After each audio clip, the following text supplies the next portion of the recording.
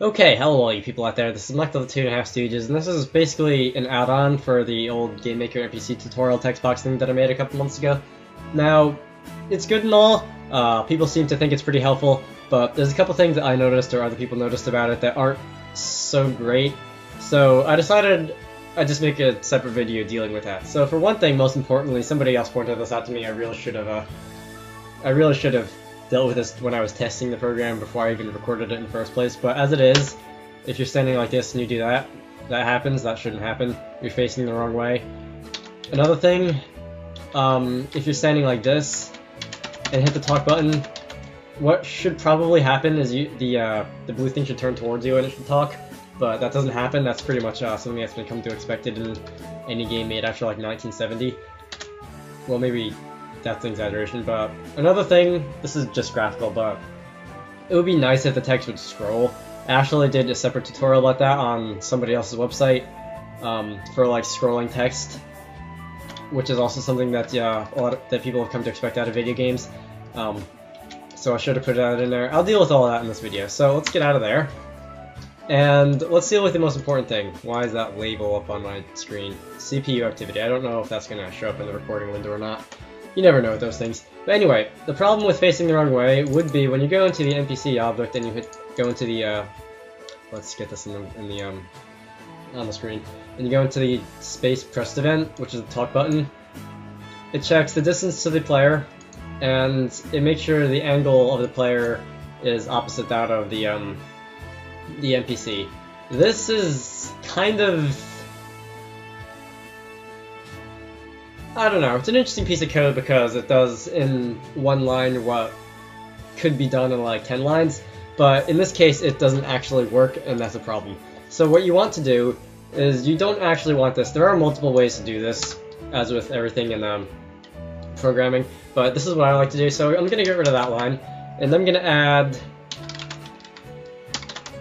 that. So what we have to do is we have to check to make sure that the space in front of the player where it's pointing is the NPC object. So I'm just going to say XX and YY. I like those variables. They're great position variables because, well, X and Y are already taken, but XX and YY get the point across pretty well.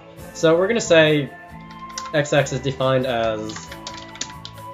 Now, I didn't feel like showing myself typing that out because I can't type and talk at the same time very well, but this is going to be the space in front of the player. So X is going to be the player's X position plus 32 times cosine of the player's image angle, which is the direction that the arrow is pointing, basically. And Y is going to be pretty much the same thing except in horizontal, so that's going to be the player's Y minus 32 times the sine of the player's image angle. This is trigonometry. I'm doing it this way because trigonometry is my favorite math subject, or math specific branch, and I don't know, I'm sorry if this confuses people. If you don't know trigonometry, I suggest at least you get a handle on sine and cosine, and maybe tangent, because you do see that a lot in programming, especially if you're doing graphics. Well, maybe if you're just doing like, I don't know, Applets in Java, you might not see it, but if you're doing stuff in Game Maker, if you're doing anything more than like the tutorials that used to come packaged within like 8.0, and I think they came back in Studio, then you're going to want to know sine and cosine. But this, long story short, is the space in front of the player. If you were to draw like a dot or something on the screen in that position, you would see it's pretty much a couple, I believe it's 16 pixels away from the tip of the point of the arrow on the sprite in there.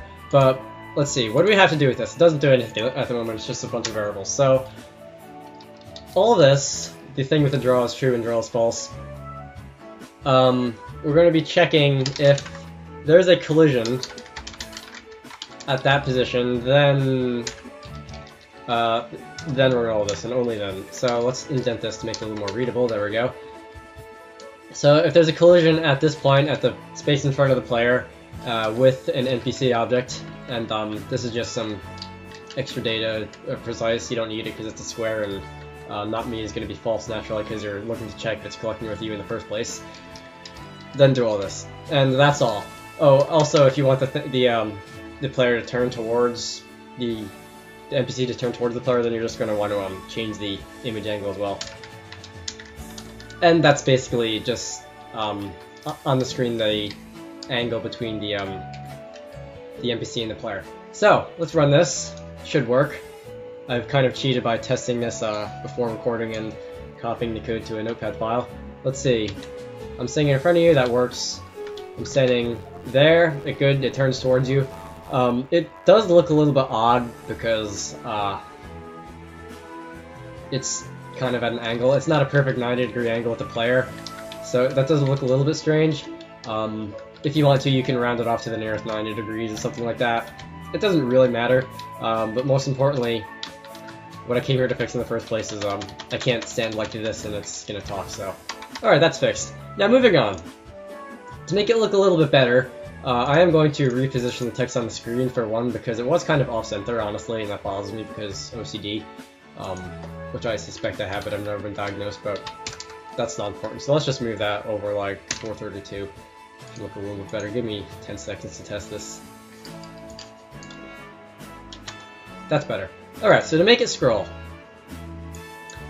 I like this. I was actually surprised at how simple it was to make text scroll on the screen. So all you really need is just give it a separate variable, call it t or something for time, because it's pretty much varying with t. And in the draw event, instead of just saying draw text, you're going to say draw text and string copy, and that's going to be a pretty much substring in any other computer language. So it's going to be text, the index is going to start at 0, and the count, the number of characters that it draws is going to be t. Now, you're going to say t plus equals 1. And, let's see, t is 0, right? Only thing, we should probably set it to 0 every time you say draw is true, so it doesn't, like, scroll the first time and then do nothing after that. And let's see, get you over here, walk over, and it scrolls, so perfect. That's all I really want you to do here. To be a little bit more efficient, you may notice that the bounds on t is limitless, so it's going to increment no matter what, even if you're past the end of the string. And if you want to be like ultra memory management good, I don't know, if you leave your game running for like 9 years and t keeps incrementing 30 times a second, then it does an integer overflow, you might have a problem. But that's probably not going to happen, but just in case, say if t is only if t is less than string length of text, then do that. Alright, so it'll have the same outcome, but t will only ever be as long as the string that it's drawing, so a little bit more efficient. Anything else? I guess sometimes you might want to have, say, a set of text, like, I don't know, an NPC has like 2 lines instead of 1, and you switch between them, like in Earthbound or Pokemon or something, or if they have more text than you can fit in the box, then you're going to have that set in multiple things. So to do that, I'm just going to say, just going to change this to an array. Oops, not I. 0 and text 1 equals, this is another sentence.